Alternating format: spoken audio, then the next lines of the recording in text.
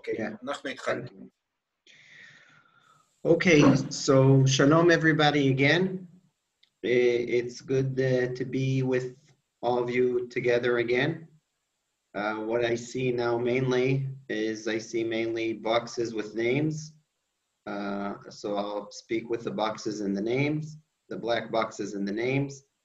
I thank the people who are not, but again, anyone should do what he's comfortable, he or she is comfortable with. I want to dedicate this class.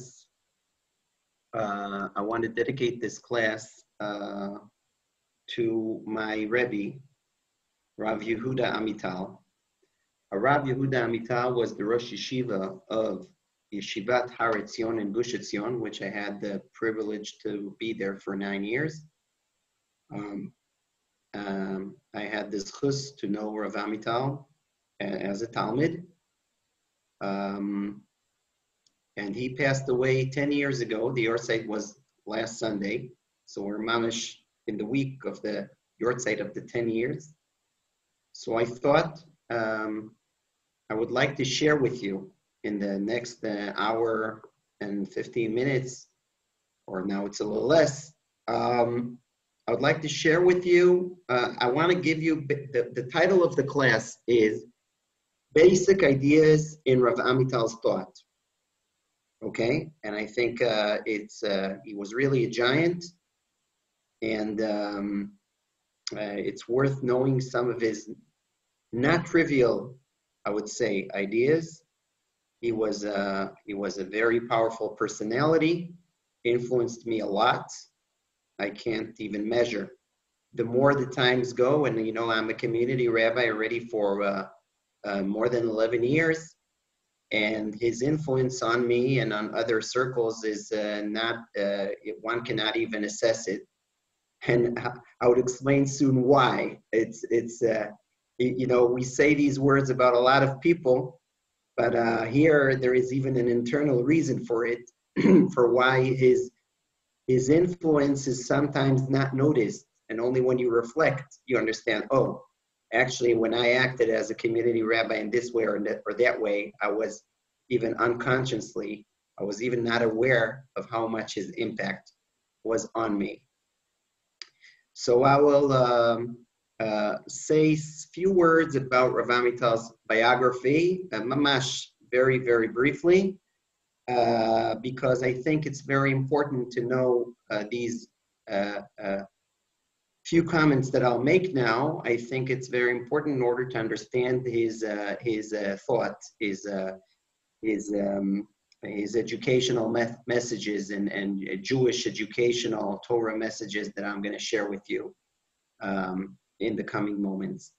So Rav Amital was born in Grossberlin, that's somewhere I think in the border of Romania and Hungary. He was a Hungarian Jew. Was born there, not to a rabbinic family. He went to Yeshiva Ktana. His formal education was always, his daughters told me with a smile that always when he went to some ministries in Israel, and they would ask him, how many years of learning do you have? So we would say something like 4, because I think when in 4th grade, he tachlis, I think he finished his formal education. At any rate, he was in a yeshiva as a teenager, a yeshiva ktana, with a very special Rebbe that influenced him a lot. This Rebbe learned the Lithuanian methodology of learning Torah, learning Gemara, which is very different than the Hungarian method of learning Talmud. Yeah, the Hungarian method of learning Talmud, tradition, I would say, of learning Talmud is to learn Gemara, Rashi, Tosfos, and then to learn the Maharsha, which is a commentator, one of the Achronim that explains all kinds of pshat problems, simple understand problems with the Gemara, Rashi, and Tosfos. And that was done, and a lot oriented towards psak, towards halacha l'maisa. That's the Hungarian tradition of learning. And the Lithuanian, influenced by Reb Chaim Brisk, is the analytic movement of really analyzing the conceptual, making conceptual analysis of laws that appear in the Talmud. And this rabbi, Rabbi Chaim Halevi, who was his Rosh Yeshiva, it was a small yeshiva, he imported the Lithuanian learning, and they had a vision. The young student, the young Talmud, Yehuda Amital, then Yehuda Klein, and his Rebbe, they had the vision and the dream of combining the Lithuanian way of learning with the Hungarian and actually selling, I would say, importing the Lithuanian methodology also to Hungary. These were their dreams. Actually, Rav Amital, I can say, because I learned a lot of Gemara from him, he implemented it in our yeshiva here in Israel. But Tachlis, the dreams went away. The dreams to make a revolution in the Hungarian way of learning was burnt in the ashes of the Holocaust, meaning while he was a teenager in that yeshiva, then the Holocaust broke out, and Rav Amital was in the camps. It was in the camps all the years of the Holocaust as a teenager. He lost all his family. He lost all his family, his beloved grandma, his parents, everything. He lost everything. He lost his Rebbe. He asked his Rebbe, he told us, Rav Amital, he asked his Rebbe, what will be with our dreams? And his Rebbe answered him a very powerful answer. He said, we had our dreams, but if Hashem's will now is that we'll do another mission, then, then this is our mission now, with all the respect to our dreams. I think this story influenced Rav Amital, and he shared it with us because I could say about my Rebbe Rav Amital that the only thing that he was the employee only of one entity. He was the employee of God. He wasn't afraid of anyone, Rav Amital. He was working for God, that's all. Very independent. At any rate, so he survived the Holocaust, and here's another important story that explains his thought. While he was in yeshiva in Hungary as a teenager, this small yeshiva, he found a little booklet about the thought of Rav Kook. He describes that he read it all night, and he was, and here I'll say the Hebrew term, nidlakti. I was turned on. That's it. This little booklet was in his pocket all of his years in the camps. And he said that helped him survive the camps. And Rav Amital, when he was saying Harav, I had two Rashi Yeshivot, both are giants. I had Rav Amital and Rav Lichtenstein. When Rav Lichtenstein was saying Horav, he was referring to his father-in-law, Rav Soloveitchik. When Rav Amital was saying Harav Zatzal, he was speaking about Rav Kook. He saw himself as someone who really takes from Rav Kook, and we'll continue with that, but in a very different way than many of the other students of Rav Kook, and we'll explain that soon. So he survived the Holocaust, then he made Aliyah by his own as a refugee, a young refugee. Went to the Hebron yeshiva and studied there. In Hebron, he was known, the stories went about him, one story said that he knew 10,000 responsa literature by heart. Now, I don't know if it's true or not, but, no one tells such stories about me. What is definitely known by his roommates that he was going to sleep, you're going to sleep with a book. So he was going to sleep with responsa, with responsa books. He was finishing volumes after volumes, and we saw that in yeshiva, that as opposed to many Rashi Yeshivas and Rebbeim, he was very deep in Gemara. He was I would say he was bright, he was brilliant. But most of the people speak about Rav Lichtenstein's learning. And of course, I'm a Talmud of Rav Lichtenstein. Rav Lichtenstein had a methodology, and he really taught us how to learn. And Rav Lichtenstein was a giant in Torah and in Talmud, there's no doubt. But, Rav Amital, in a simple way, his classes combined the learning but he was always using also responsa literature. That shows something very, very deep about his personality. As it was said, he was a very, very unique combination of vision and practicality. We'll see that later, but here you see, even in this way of learning, in his Talmudic way of learning, that his shiurim were combined with classes, but always connected also to responsa literature. Yeah, the responsa literatures that, by the way, usually Rashi yeshivos don't use, and I even hate to say sometimes are not that aware of, okay? Or not such, that don't have great bekius in it, which he had. So he was learning in Hebron, but every Shabbat he went for Shalosh Sudas to hear the talk of Rav Harlap. Rav Harlap was a student of Rav Kook. Not everyone in Hebron liked that. There was some criticism over the young boy, young Bachor, who is makpid every Shabbos to go and hear hear a sicha, a talk from a student of Rav Kook with the thoughts of Rav Kook. Rav Amital, as I told you, was very independent. It was very clear to him that that's the right thing to do. Then he drafted to the Haganah, and the 48 war broke out, and he was a soldier. It was very, very clear to him. Just like he was later on in his life, in his biography, the founder of a Rosh Yeshiva, of a big Hester Yeshiva that combines army service with the Torah learning. That was his philosophy in person. He came to Israel as a refugee from the Holocaust alone, learned in Hebron. Once the 48 war broke out, he was a soldier. That's it. After the army, after the war, he wrote a programmatic essay as a young Bachor that Rashi Yeshivot praised. The article is called, and I studied it, Ledarko shel chayal b'milchemet hadati b'milchemet hakomimiyut. The way of a religious soldier in the Independence War. And in this article, he lays down one of the most cornerstones of religious Zionist philosophy. He is making a very clear distinction in this article between two terms, religion and Torah. In a nutshell, he claims that religion is an exile term, and maybe even a goyish term. Religion is a very, very narrow term. It is focused on ritual,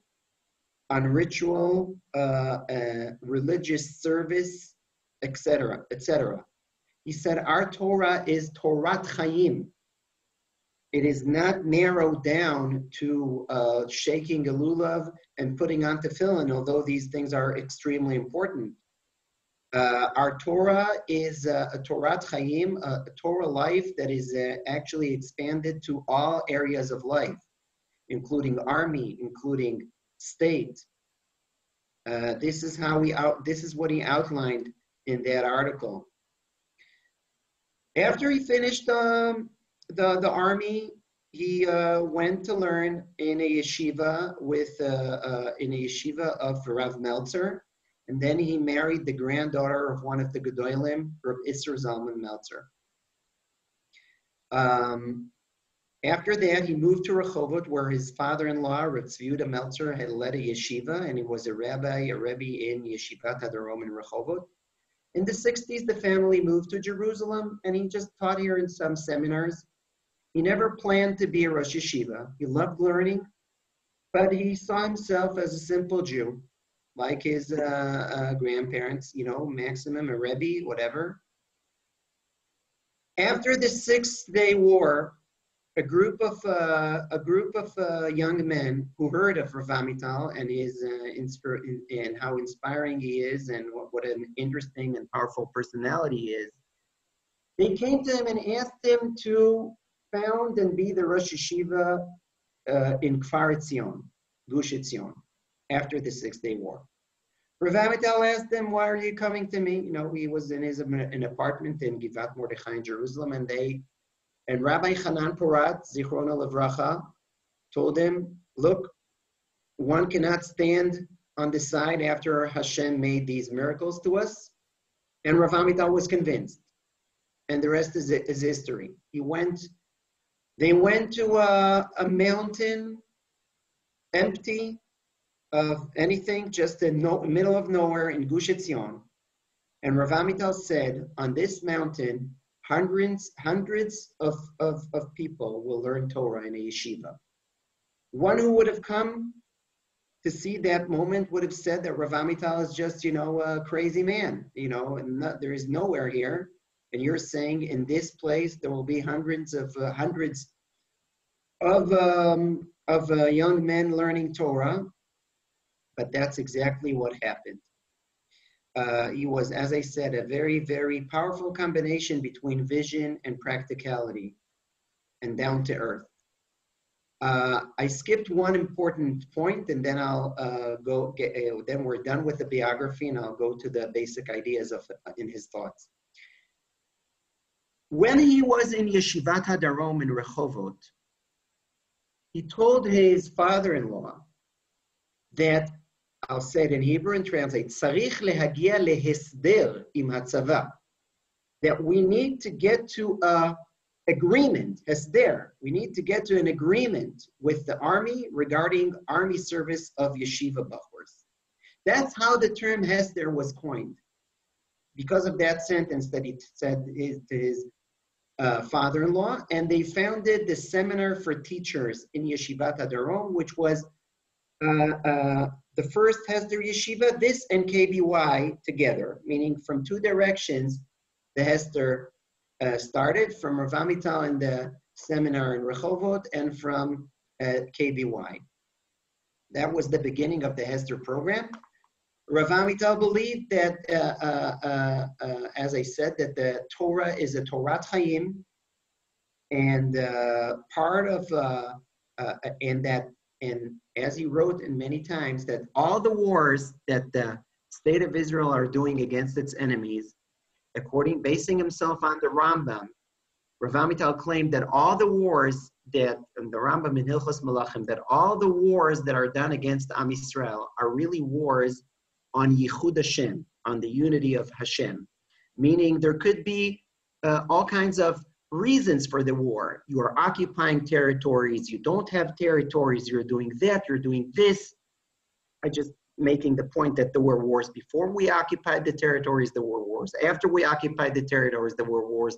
Before we withdrew from Gaza, there were wars. After we withdrew from Gaza, each time there is another reason, sometimes even some rational reasons, but he says, Tachlis, deeply under it, Am Yisrael represents Hashem's presence in the world, and actually all the wars are really on Yichud Hashem, on the unity of Hashem, and therefore the value of a religious soldier who acknowledges that is a very, very important value, and therefore it's inconceivable that yeshiva bachors will not participate in the wars of Israel.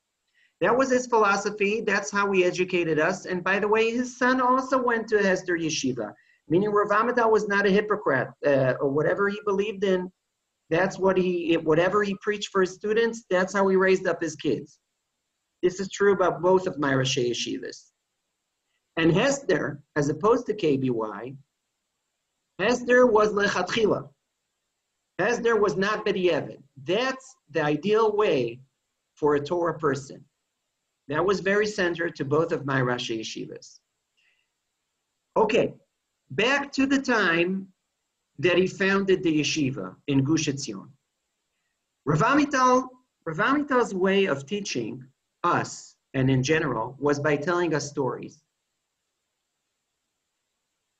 Rav Meir Lichtenstein, the son of Rav Lichtenstein, said in a day of learning in memory of his father, he was speaking about a long article that his father wrote about Hesder Yeshivot, was published in Tradition. The philosophy of Hesder, or the ideology of Hesder. You could all find it, a beautiful article, very fundamental of Rav Lichtenstein. Said Rabbi Meir, after explaining the main ideas in this article, he said, as usual, Rav Amital was able to deliver the same message that my father delivered in a long article. Rav Amital was able to deliver it in a short story. That was his way. And when Rav Amital founded the yeshiva, he said, he told the story to all the people who were there, and he said, that's the idea of the yeshiva that we're now starting. And here goes the story. The story is about the Baal HaTanya. The Baal HaTanya, the Admor, the first Admor of Chabad. He once had to go from his place and learn in a certain house. In that house, there was also his grandson, the great Rabbi, the Tzemach Tzedek, the Admor HaTzemach Tzedek. Now, the way it was that the Baal HaTanya was in the most, it was room in front of a room. You understand? There was an entrance, and then there were 3 rooms. In the most external room, there was a baby in a crib. In the middle room, there was the grandson, the Tzemach Tzedek, learning Torah. And in the most interior room, the 3rd room that was most inside, was the Baal HaTanya learning Torah. So the story goes, they were learning Torah, and all of a sudden the Baal HaTanya hears a baby crying.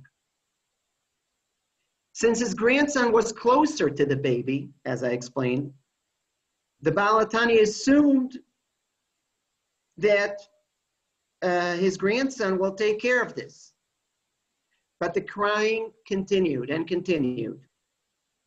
Once the Baal HaTanya saw that the baby is still crying and nothing is moving here, he passed by the room where his grandson was learning, went to the external room.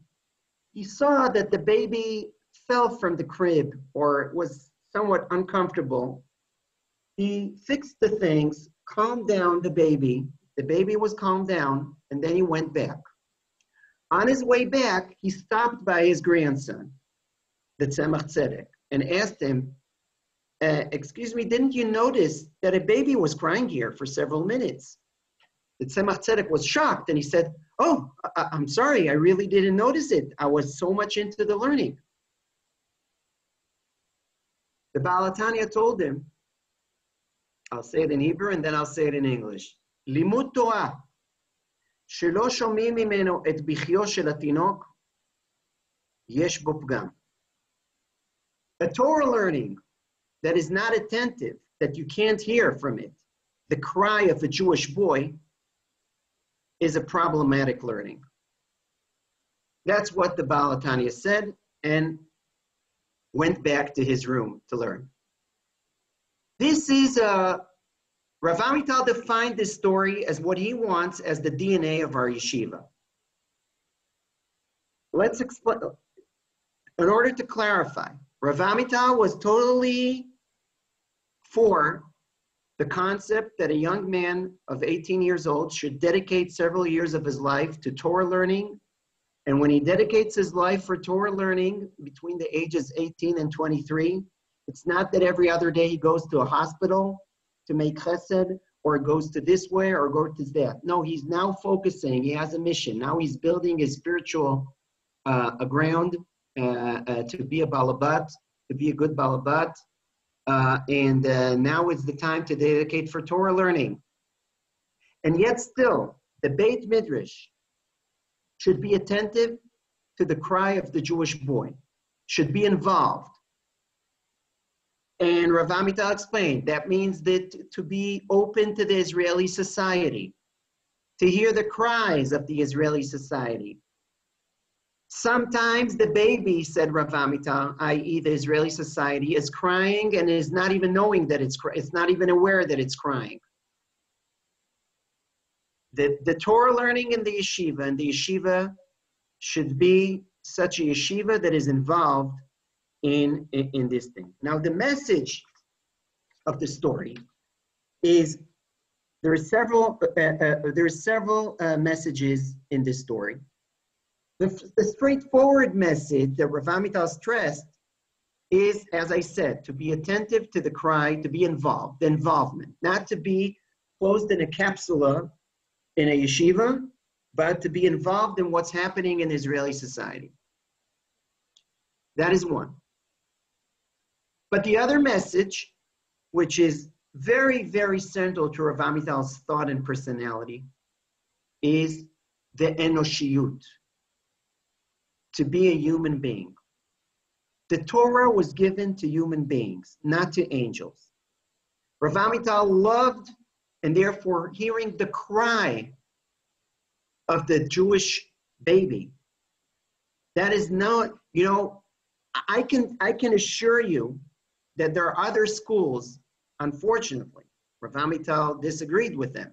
There are other schools, Orthodox schools in Judaism, that would say this story of the Baal Tanya and the Tzemach Tzedek. They would say it as a hesped to the Tzemach Tzedek. Look how serious he was in his learning, that he couldn't even hear a baby crying because he was so much into the learning. What a darga. Once there was a hesped on a gadol that when he was so much into his learning, he sometimes forgot the names of his kids. So much he was into the learning. My other Rosh Yeshiva, Rav Lichtenstein, commented on that, and he said, I'm not sure that it's a praise. Okay? So I'm returning back. The fact that while you're learning, the fact that a cry, a simple human gesture, the Baal Tanya was a mensch. You hear a baby crying, you calm him down, even though you're learning. The Torah was given for angels with weaknesses, and they should acknowledge their weaknesses, said Rav Amital. He wrote a book. The book is called Ve'ha'aretz Natan Livnei Adam. You see the title. And the land was given for human beings, which means the Torah is lo b'shamayim. The Torah was given to human beings, not to angels. He loved quoting the Kotzker Rebbe's saying, Anshei Kodesh Tiyun Li, Anshei Kodesh Tiyun Li, that you should be to me, said God in Deuteronomy, holy human beings, sanctified human beings. Says the Kotzker Rebbe, angels? God says, angels? I have enough in heaven. I want human beings that are worshiping me. And that's why Rav Amital, as a chazan in Yamim Noraim, and he was a tremendous Baal Tefillah. In Rehovot, they were speaking decades after he left Rehovot about his Tefillah, and I could testify, I heard him for 9 years. He's still with me. All of his simplicity, his authenticity, the fact that he was very authentic, a simple Jew, just a healthy, relaxed, simple Jew, not a Rosh Yeshiva, an Admor who didn't want Hasidim. All of this was expressed in his davening. And the two piyutim that he added in the davening are piyutim that are explaining the concept that even though Hashem has angels in heaven, he desired his praise from simple human beings. So you see, as I said from this story, both of these messages, the enoshiyut, the fact that he was a human person. And by the way, this book, Ve'ha'aretz Natan Livnei Adam, was translated to English. It's available for purchase. It's called Jewish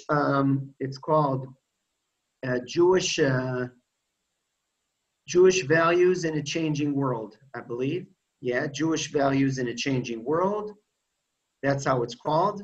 And actually, many chapters of it, most chapters of it could be found on the web in the VBM if you do Jewish Values in the Changing World. So you could see some examples from there, or even more than examples. At any rate, as I said, he was a simple, healthy, Jew. That happened to be a Rosh Yeshiva. Actually, when Rav Amital founded the yeshiva, he was planning just to found it and to leave the yeshiva after he finds a giant to be a Rosh Yeshiva. He told all the young men that young adults that were in yeshiva that he will leave the yeshiva. He wrote a letter to Rav Lichtenstein to America, inviting him to head the yeshiva. He signed in the yeshiva Yehuda. Rav Lichtenstein he signed the letter Yehuda. Rav Lichtenstein had no clue that it's a Rosh Yeshiva writing to him. He just thought it's one of the activists who was writing him. And he ended up, what happened is the only reason why Rav Amital remained the Rosh Yeshiva and didn't just leave the ground to Rav Lichtenstein to head the yeshiva, is that Rav Lichtenstein stipulated and insisted after he met him that he's willing to take the yeshiva only if he will be a Rosh Yeshiva together with him. You see again from here how tsanua, how humble he was, and and what a simple man he was. Just a very simple man. I remember sitting at a Shabbat table when I was in Torah Mitzion and Shlichut. We went to a Bikur Moledet, meaning we came to 1 month, and after 2 years, between the second and the third year, we spent 1 month in the summer in Israel, our family. And since we're close friends with his daughter, we spent 1 Shabbat there. And it just happened to be that I had the zchus to be in Shabbat meals with him. He was sitting quietly on the table as a grandpa enjoying his grandsons. Didn't feel any obligation to speak or to, he was just there. And I was not surprised, but it was impressive to see how simple he is, even though he was a giant. I said something about honesty, authenticity, and the fact that he didn't like any fabrications, anything that is not real. Here, there is a very educational message that he taught us. I want to ask the crowd here, what is the highest level of tzedakah? Yeah, the Rambam outlines 8 levels of tzedakah. What is the highest level of tzedakah? Actually, I even taught this here to this crowd like a year ago. What is the highest level of tzedakah? However, each one of you can unmute himself, so don't worry about it. Just speak up. What's the highest level of tzedakah? There are different levels of tzedakah. I see there is silence. I don't know how to interpret that silence. Mostly from black boxes. So are they with me, or it's only the white names on the black boxes? The highest level of tzedakah. Okay? What's the highest level of giving tzedakah?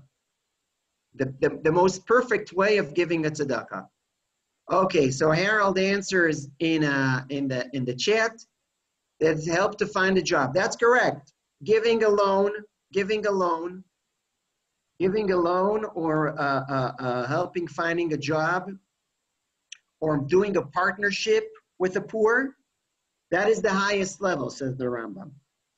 That's true. What is the second highest level? Let's say, since this is not mamish, literally tzedakah, right? You're finding a job, you're making a partnership, you're giving a loan. Let's say if I really gave tzedakah, what is the highest level to do it? That's the second out of 8 levels. What is the second? What is the most perfect way of actually giving money to someone? Without him knowing, that's good. Without him knowing and giving anonymously. We call it in science double blind. The giver doesn't know to whom he gave, and the receiver doesn't know who did he get it from. That is, Maimonides says, that's the highest level in tzedakah. When you're actually giving tzedakah, the highest level is double blind.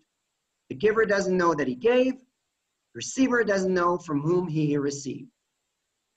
Comes Rav Amital and says, I heard it in my own eyes, in my own ears, with my own ears. I heard it.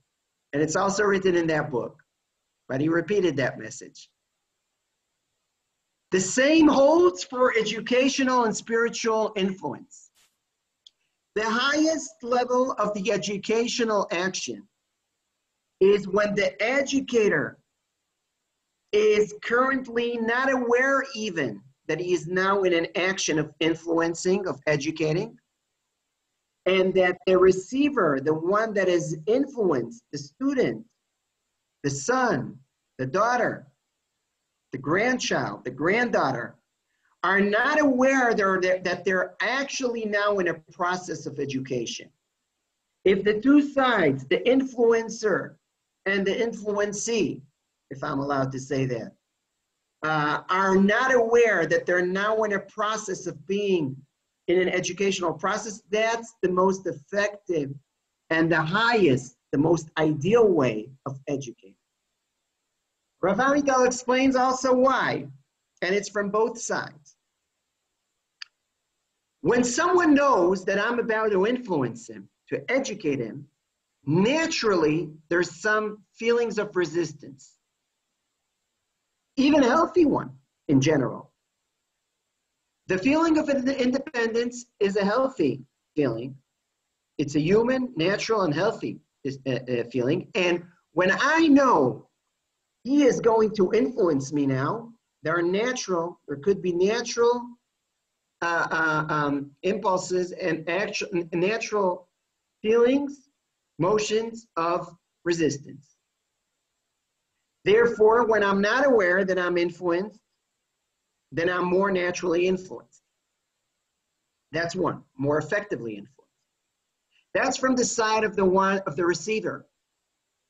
But not less important, from the side of the educator, of the parent, of the grandparent. If you know, I am now educating, or I now want to educate, there's something not authentic. There is a potential that your behavior here will not be authentic. When you are just acting the way you are, being who you are, acting bepashtus, with authenticity, but as a role model, as a good example, as a personal example, then people are influenced by you because they don't sense something that is not authentic. Rav Amital once spoke with alumni. It's in a video, and it's very, very powerful, that sentence that they made, that he said, he spoke with parents and told them, sometimes parents are trying to be more than what they are.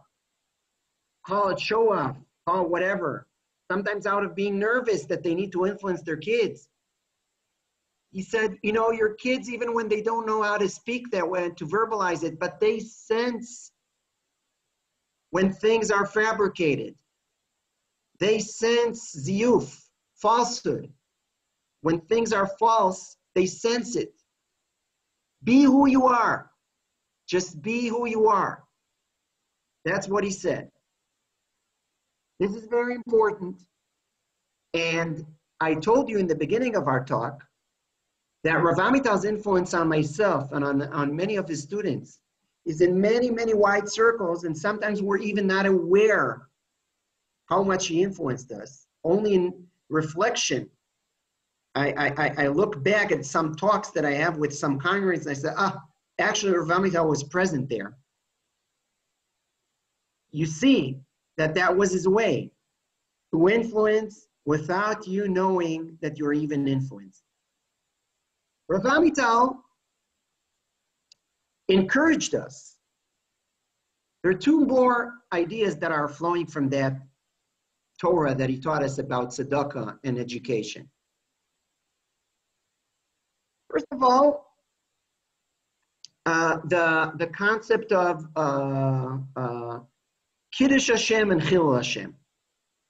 He's speaking here about one being personal example, a good personal example, right? And that's the most powerful way, actually, to educate. Just be who you are, okay? And that will influence the most. Rav Amital, as a Holocaust survivor, was extremely sensitive to the things of Kiddush Hashem and Chilul Hashem. When he felt there is a Chilul Hashem going on by rabbis, by others, he was speaking up. He was willing to pay a very high price for that. But he did it. He did it because he couldn't stand silent when he felt that there is Chilul Hashem. That was a very, very sensitive point to him, Chilul Hashem. And of course, the value of Kiddush Hashem. What is Kiddush Hashem? He said many times. Here he quoted the Gemara in Yoma that was paskin in the Rambam. The Rambam, based on the Gemara in Yoma, defines Kiddush Hashem as a person who is associated with Torah, that is acting nicely, that is praised by all the people. And because he's praised amongst all the people, then people are saying, this is a Torah man. Ashrei mi shelimdato Torah. Blessed is the one who taught him Torah. The sages are learning this from the verse, Ve'ahavta et Hashem Elokecha. Ve'ahavta et Hashem Elokecha, obviously, that we said this morning, is not an easy pasuk. How can a person love Hashem? Do you see Hashem? How can you relate easily to Hashem and love him? Many answers were given to that question. But one of the answers that our sages gave, only one, is that they're actually darshaning the pasuk a little differently. They're making the vowels a little differently. Ve'ihavta et Hashem Elokecha. Ve'ihavta, meaning you should make Hashem's name loved by the people. Not ve'ahavta, but ve'ihavta. You should make Hashem being loved by the crowd. How do you do that? When you're acting with a personal example. When you're on the one hand, a person that is, not speaking Lashon Hara, smiling to people, but not also detached from people. Holy and involved. That is what the Rambam describes there. So Rav Amital was a big believer in this. So this is another message that we see from the tzedakah/education story. And yet another one is Rav Amital's education to us. He stressed it for independence. Rav Amital wanted his students to be independent. He used to tell us, Ani lo rotze amitalim ktanim. I don't want little Amitals. And actually, in his levaya, one of the people who did eulogize him, I think his son, Rav Yoel Amital Shlita, said, you told that you don't want Amitalim Ktanim, and it turned out that many of your students became Amitalim Gdolim, big Amitals. Rav Amital was an independent person, and not only that he was an independent person, he educated us to be independent. He didn't want it, he didn't make our life easy. He, when someone came to consult with him, so okay, he would explain considerations and tell him many times, okay, now, Kadima, you make the decision. Rav Amital opposed, he said that a personal responsibility, claimed Rav Amital, is an extremely important thing, personal responsibility. He was very reserved from the concept of Das Torah. He spoke explicitly against it. He said that Das Torah, I'll just explain, Das Torah is a concept that the Chazon Ish introduced very much to the Israeli crowd. Das Torah is that the rabbis are telling you what to do in politics, are telling you what to do in all kinds of fields of life. Needless to say, in all kinds of circles are telling you whether to go to that business deal or not, whether to do this or not. Rav Amital was extremely reserved from all of this. Rav Amital said, it was not embarrassed to say, and that's how he educated us, that they're experts in many fields. And he's not claiming to be, some rabbis have the disease of thinking that they understand in everything. Rav Amital was very far from that. Doctors understand better than me in medication. If I need to consult regarding corona and what is pikuach nefesh, I'll ask the experts. Issues of security and land, there are experts that I'll hear their opinions. And so it is with all fields of life. I'm not claiming to know everything. I'm a simple man. I'm a Rosh Yeshiva, that's true, but that doesn't mean that I understand in every field of life everything. I have respect to other people who are experts in other fields. He was against Das Torah, but here I want to warn from a little misunderstanding regarding his thought. That doesn't mean to say that he felt that rabbis should not speak up on issues of economy, security, Eretz Yisrael, Israeli society, etc. Not at all. As I told you, Rav Amital is the man who made the clear distinction between religion and Torah. And Torah means that the Torah is Torat Chaim. The Torah has a spiritual message and practical messages sometimes regarding all fields of life, no doubt. Rav Amital was the first one to say that. And therefore, it's not just that the rabbi's role is merely confined and narrowed to giving a talk in the shul and a pastoral job and leading the services in the shul and giving Torah classes.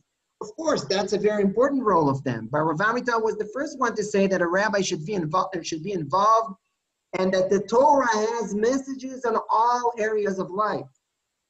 But yet still, these things don't have a status of a psak. That's what's important. Issues that are depending on all kinds of assessments that are relating to experts, etc. The rabbis could lay out some of the principles, but they're not becoming all of a sudden the people that understand whether a surgery should take place or not. With all due respect, the doctor understands in some of these matters much more than the rabbi. So Rav Amital was very much to educating us, as I said, both to independence and as I said, to personal example and to be just who we are, not to be nervous, to be something that we're not, but rather just to be who we are, acknowledge our weaknesses and try to overcome them. The fact that a human being is limited and that this should be acknowledged, Rav Amital implemented it to himself in many manners. I remember once asking him a question myself. I challenged him with a question. And he said, you're saying that, he said, I asked him about how he acted regarding some matter that it seemed not coherent with some other things he said. So Rav Amital told me, Yesh li kushiot al atzmi. I have kashas also on myself. He wasn't trying to say, to wash me away with some answer. He acknowledged the fact that indeed it's a little problematic. First and foremost, he implemented it regarding his attitude to the Holocaust, which was very unique. And even a book was written about Rav Amital's attitude towards the Holocaust. As I said, Rav Amital was a Holocaust survivor. Already as a young man, a young yeshiva bachur, when what turned later to be his father-in-law, then not yet, asked him about the Holocaust and offered him some explanations, questions, theological explanations to Holocaust. Rav Amital was very stubborn in rejecting all of them. Rav Amital insisted till his last day, from the minute he passed the Holocaust, that the Holocaust is something that is not explained and cannot be explained to us human beings. I want to explain why this is unique. There are Haredi approaches, some of the Haredi approaches to the Holocaust, the theological approaches. And now we're in Chodesh Av, so it's appropriate to speak about this. There are some Haredi approaches that are putting the Holocaust in the general paradigm of reward and punishment, meaning the Holocaust was a punishment for the Enlightenment. The Holocaust was a punishment for assimilation. The Holocaust was a punishment for Zionism. All of these explanations Rav Amital strongly rejected. Rav Amital said there is nothing on earth that can justify the slaughter of 1 million children and of so many Gedolim. This is something that cannot be explained as a punishment. I can't imagine a sin that is so catastrophic as that deserves a punishment like the Holocaust. Similarly, Rav Amital dismissed with strong words the explanation Rav Tzvi Yehuda Kook gave to the Holocaust. Here, as I tell you, that's a machlokus within religious Zionism. Rav Tzvi Yehuda Kook claimed that the Holocaust was a very powerful and painful, inevitable surgery, operation that Hashem did to uproot us from the exile. Hashem acknowledged that we're not coming, and he didn't phrase it as a punishment, okay, Rav Tzvi Yehuda, but he said it was an action of a godly, powerful surgery to uproot the people of Israel so that they will be, to uproot Am Yisrael from the Galut to Eretz Yisrael. Rav Amital again strongly dismissed that explanation. Nothing can justify the horrors of the Holocaust, including the great present of the state of Israel. Rav Amital was a Zionist. Rav Amital was saying Hallel and Yom Ha'atzmaut. Rav Amital was a soldier. Rav Amital founded Gush Etzion. Okay, no one could question Rav Amital's Zionism. Okay, he was heading a Esther Yeshiva. But he said, even the great godly present of the state of Israel that we're thanking Hashem with full heart. And actually, I quoted in my not the previous class, like a month and a half ago, I quoted you a paragraph from Rav Amital saying that we should thank Hashem in Yom Ha'atzmaut for having again our religious king, our Jewish sovereignty reestablished. Rav Amital was not questioning all of that. But that cannot justify the Holocaust. Even such a great present. Nothing can justify the terrible horrors of the Holocaust. Also, Rav Amital didn't identify with the explanation of Hester Panim, of, some people say that Hashem just withdrew in the Holocaust. Hester Panim, he covered his face.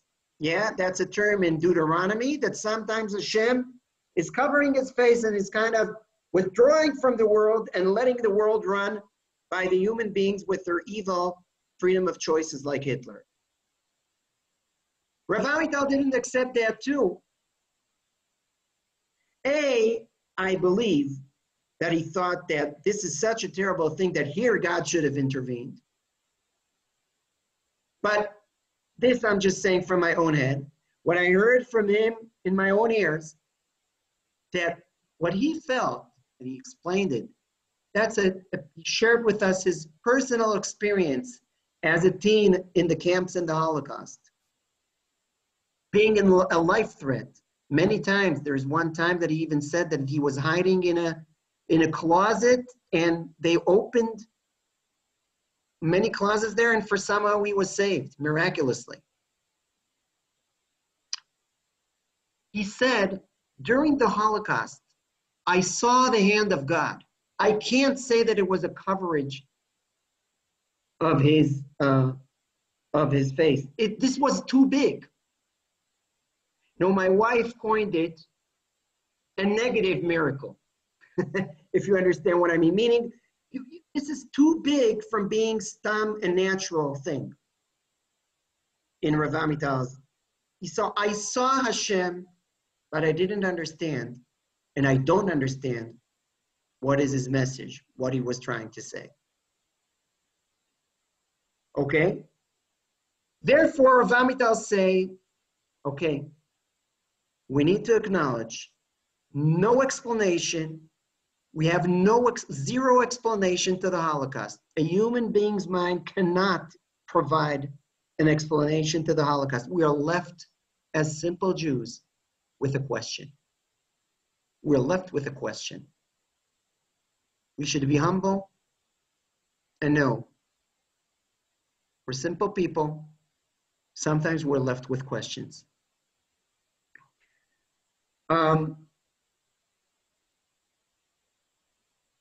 Okay. I want to add another idea of Rav Amital that has to do with what I said, that simplicity and authenticity, and not showing off. There is a sicha, a talk that Rav Amital used to repeat and say again and again in Parshat Kitisa, or in Parshat Shkalim. As you know, every Jew is commanded to give a machzis a shekel, right? To give a half of a shekel. And as you know, just like Bibi's presents, there's no difference between a rich and a poor. Everyone gets the same amount, or in this case, everyone gives. In Kitisa, everyone gives the same amount. Everyone gives a machzis a shekel, half of a shekel. The wealthy, the poor, every single Jew gives the same thing. Rav Amital said, yes, but everyone gives his own input, his own spiritual input in that giving. Meaning, externally, all the Jews are doing the same action.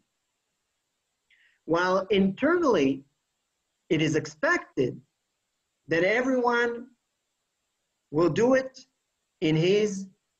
with his kavanah, with his way of identifying with the mitzvah. The same Rav Amital said, based on Nachmanides, regarding the presence of when the Mishkan was inaugurated, when the tabernacle was inaugurated, then all the presidents of the tribes gave their presents, right? Their donations. Now, the Torah repeats these donations again and again and again and again and again. Right? We read it in Hanukkah. That's our laning in Hanukkah.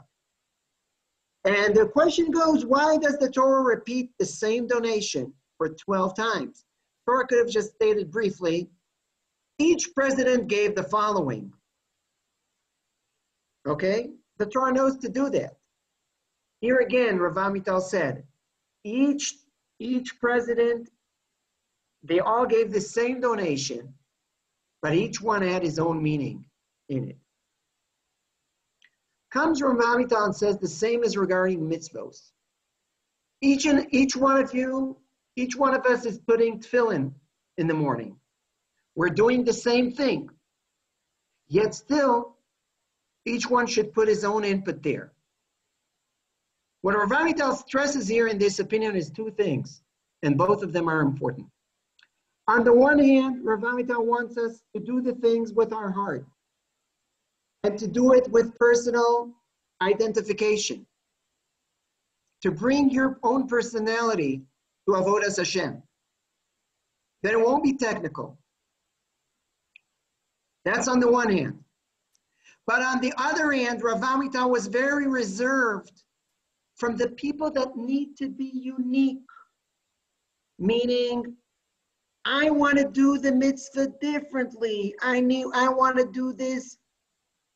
The mitzvahs are not enough for me. Rav Amital quoted the saying in the Gemara that one who makes a vow, it's as if he built his private altar and gave an offering outside of the Beit Mikdash in his private altar, which is forbidden to do.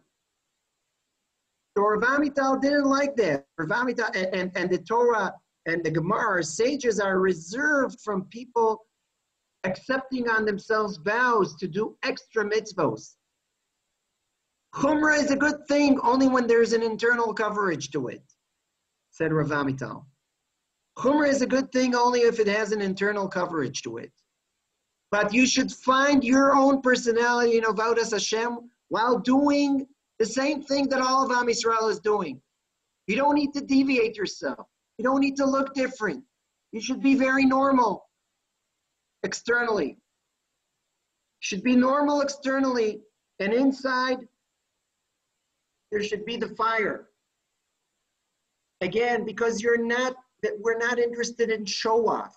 It's not that people need to know you are unique. You need to know that you're unique. You could do the same mitzvot that all of Am Yisrael are doing. You don't need to do different things.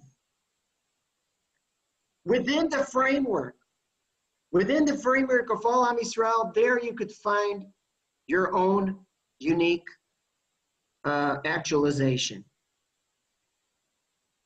Okay. Rav Amital's another message has to do with our own parsha. With our own parsha. Rav Amital said about Sefer Dvarim. In Sefer Dvarim, in Shira Sa'azinu, it says, Binu Shno Dor Vador. That Moshe, in the first verses of our parsha Dvarim, says that Moshe explained the Torah to the people who are coming to the land. He started his speeches. This is what we're going to read in 2 days from now. And it says, Binu Shno Dor Vador. You should understand the ways of every generation. Rav Amital said, quoting the Gera, the Rim, the Rabbi that founded the Hasidus of Gur, that the Torah has a message to every generation. The Torah is relevant to every generation. Binu Shno Dor Vador. Contemplate every generation and generation. The Torah has a message for every generation, and it's the job of us, the rabbis, the Torah people,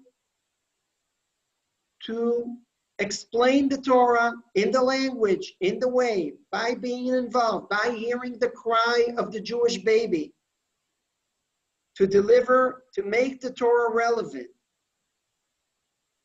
to each generation. That is why Rav Amital was very conservative in some manners. He was a tremendous combination of being conservative, but on the other hand, extremely open-minded and very open for renewal, and very open even to reconsidering his own views on some matters. It's not only on political views. I'll give you an example. When Rav Lichtenstein made Aliyah from America in the 70s, he had a chavrusa with his daughter in Gemara. That's what he learned from his father-in-law, Rav Soloveitchik. In Israel these days, even in religious Zionist circles, it was extremely odd that ladies are learning Gemara. I even remember it as a kid in the 70s. That was weird, extremely weird. Rav Amital wasn't for it. There was even an article that he wrote in the 70s saying that he doesn't see any points in girls learning Gemara. Doesn't see any point in this. Well, as some of you know, in the new millennium, at the first years of 2000, Rav Amital was a very, very big supporter of the Beit Midrash and Migdal Oz for ladies with the Gemara curriculum. He said openly that he changed his mind. He said it openly that he changed his mind. And he even brought the biggest donator to that Beit Midrash. So here again, he was not embarrassed to reconsider his views, to change his views with times. Binu Shno Dor Vador. Also, even regarding other issues like, let's say, the philosophy of Rav Shagar regarding postmodernism, was very reserved, but then in an evening that was done half a year before Rav Shagar passed away, he said, "We didn't understand you. We didn't understand you, Rav Shagar. Now we see that your ideas are very important." He was not embarrassed to say openly that he changed his mind. He was reconsidering himself. His mind was working. His heart was working all the time. I'll finish perhaps the shir with another important idea of Rav Amital that I think is worth much more time, but I'll just say it briefly.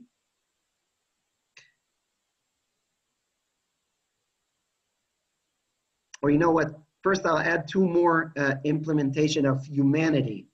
You know, we're going to blow the shofar soon, Bezrat Hashem. Where do we learn from that there are 100 tkiot, that we have 100 tkiot, our minhag to have 100 blowings of shofar? We're learning it from a very weird source. The mother of Sisera was crying 100 times. Now, why do we need to learn from this wicked, the mother of this wicked king, that she cried 100 times when he didn't return from the battle, that we have to blow 100 times? He said, a mother's crying for her son, even if it's an evil person, but a mother's crying for her son is the most authentic sin. We see that even from that wicked, perhaps, lady and wicked king, that was a moment of truth. This is a thing, this is the most authentic thing, and we can import it. I think that shows you also Akedah. Akedah, we'll speak about Akedah. Here I'll add more things about shofar and Rav Amital. Some people picture the Akedah as Avraham Avinu, the big believer, just obeying God's commandment. Rav Amital said yes. Rav Amital, Avraham Avinu, the big believer, adhered and obeyed in an act of obedience to the hard commandment of God, went ahead to sacrifice his son. But Rav Amital says, does it mean that Avraham Avinu didn't feel then, in these days, his natural feelings towards his son, his painful feelings? Here Rav Amital has a great innovation. All of us say in Slichos, Mi she'ana le'Avraham Avinu behar haMoriyahu yanenu. You know, at the end of Slichos, we have a whole bunch of Mi she'ana le'Avraham, Mi she'ana le'Yitzchak, Mi she'ana le'Yaakov. The one who answered Avraham Avinu in the Moriah mountain, he will answer us. Question comes, where in the Torah did you see that Avraham Avinu prayed to Hashem in the Akedah? Look there in Parshas Vayera. You won't find it even with a microscope. It doesn't say anywhere that Avraham Avinu prayed to Hashem. And yet the Slicha that we're saying is saying explicitly, the one who answered Avraham Avinu in Har Moriah will answer us. He proves from other sources that Avraham Avinu apparently, while going to sacrifice his son, was praying and begging Hashem that the Gzera will be removed, that this decree will be removed. Avraham was praying to Hashem that his son will be saved, that he won't have to do it. Again, it's not that the holy person is not hearing the cry of the little child. I go back to the story that I began with.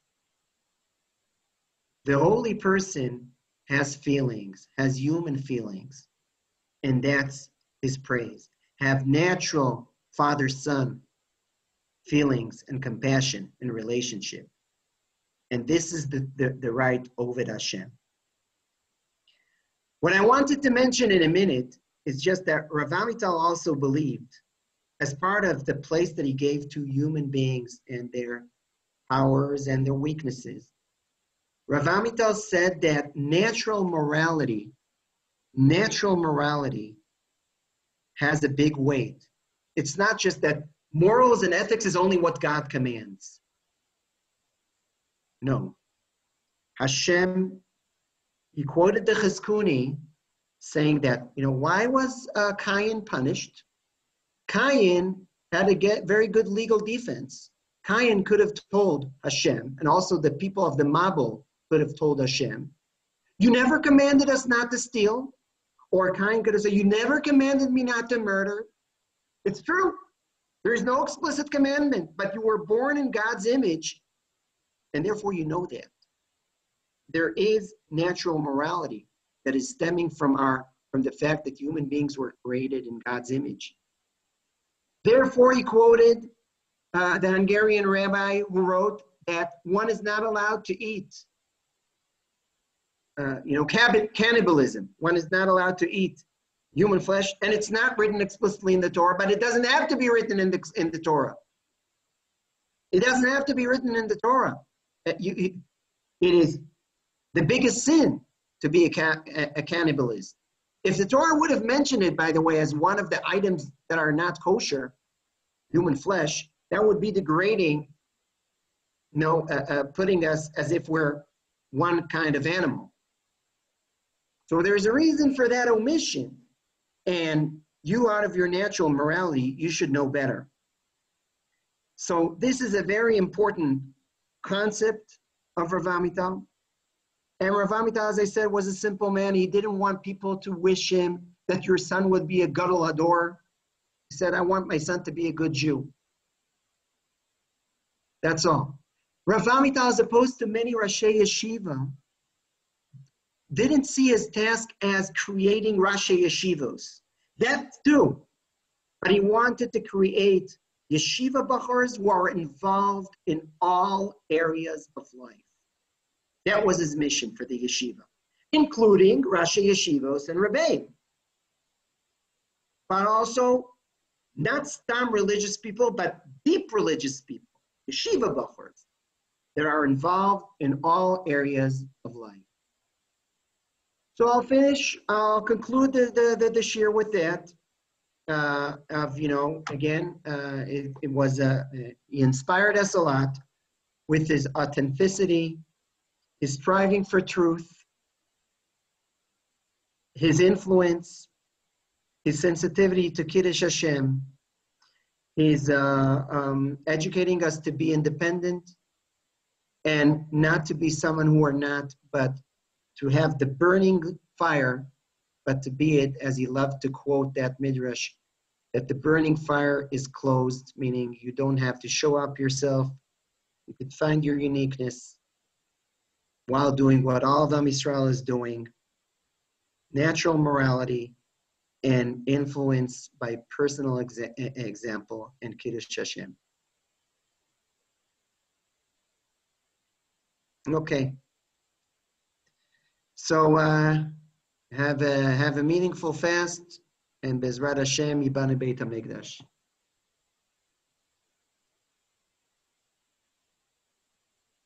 אוקיי, אנחנו סיימנו, נכון? כן.